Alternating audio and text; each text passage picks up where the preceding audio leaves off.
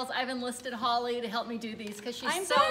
good at them. Okay, All right, so here we go. are super happy to be showing you this top. I love this top particularly because it's a waffle weave, and what it does is it's a little bit see-through, just a little bit, enough that if you wanted to put a bralette underneath it, if you're a little bit more conservative, you put a tank.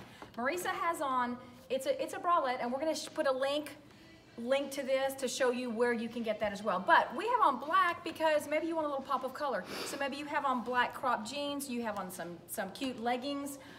This is white. We have it in blue. It's cotton poly, so once again, I always say when you wash it, it's probably better just to hang dry it and let it get a little bit of length. If you look at the front, a little bit longer in the front. Does not come up too high on the side. There's a turnaround, covers her bum. And so it's really adorable. This is the neat part about this. Some women don't like the drop shoulder, don't like the cold shoulder because it shows too much. This one does not show too much. If your arms are a little bit bigger, I want you to notice that you have a little bit more room, and it's very Or flattering. if you just want to flex. Or if you just want to flex, right? There's Show your plenty of guns. room. So if you love this top like we do, comment sold, blue, small, medium, or large, blue or white, and we love it. You will too.